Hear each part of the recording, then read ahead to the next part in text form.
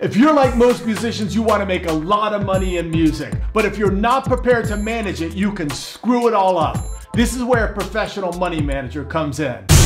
Bobby Borg here, your music business coach with short, no BS advice that can help you turn your passion for music into a more successful business. Over the last 30 years, I've drummed in major label bands signed to Atlantic, wrote several music business books published by Billboard, and taught at major universities like USC Thornton. I recently interviewed money manager Mark Neelan about how to find a money manager. Let's go ahead and listen in on our conversation. How do we tackle this, Mark? If you could just, what should people look for ultimately? How do they make their decision? Let's just talk. Sure. I mean, there are multiple ways of trying to find a money manager, and it depends a little bit on how each person approaches such a thing. A lot of people like to go by referrals. They have friends, relatives, and they will ask those friends, trusted people, if they have a money manager and if they feel comfortable with them, and then if they can make an introduction and go that way. Other people, put their faith in an institution. Let's say somebody prefers a large, well-known financial brand, and they will go and approach that institution, go to their corner or their local branch or local office and go that way. Other people prefer to go the opposite way, saying we don't want to go to a huge institution and become, a very small, part of their client base.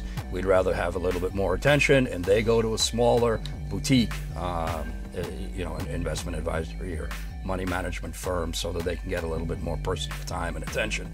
It's really, a question of what each person prefers. Yeah.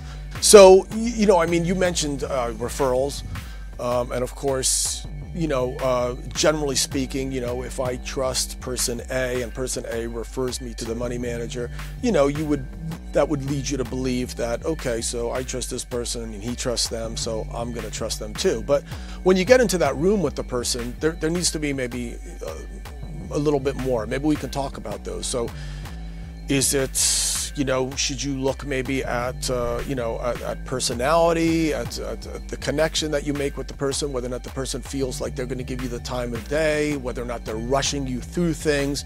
Because I think ultimately what happens sometimes is, unfortunately, in the finance world, I have noticed that there's, it's confusing. People are scared. They want to secure their future. And some people can be patient, some people can be real impatient, and so what are some of the other factors? Patience, personality, values. I mean, can we get deep into this or just, Sure. I mean, I think, as with anything, personal chemistry is important. Mm-hmm.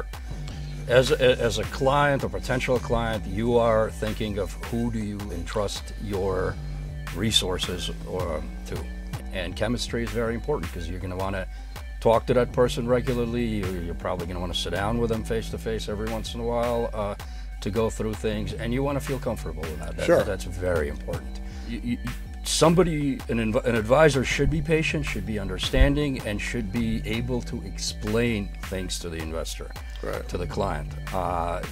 If somebody is using a lot of jargon that's difficult for a non-professional investor to understand, it's probably something a lot of people wouldn't feel comfortable with. Sure. and that's good reason, because I always think that an advisor should be able to explain what their money is being invested in. Absolutely right. I think that's important. Yeah. And then, of course, real quick, they can also check up on the particular manager online as well. There's a certain sites you can go to just to make sure that, they're in compliance and so on and so forth. What is that site again? I think it's the SEC site, the Securities and Exchange Commission. Yeah. But yeah, an investment advisor in the U.S. has to be, a professional investment advisor has to be registered and licensed. They have to pass an exam, and only after they pass the exam they get the license, and then they go up on the SEC's website. If they're working for an institution, that institution should also have a link. Usually have a link to kind of give an overview. Just to make sure everything's cool. Yeah. So, all right, well, great. So thanks very much, Mark. If you want to learn more about how you can turn your passion for music into a more successful business, be sure to check out this video or the video linked in the description below.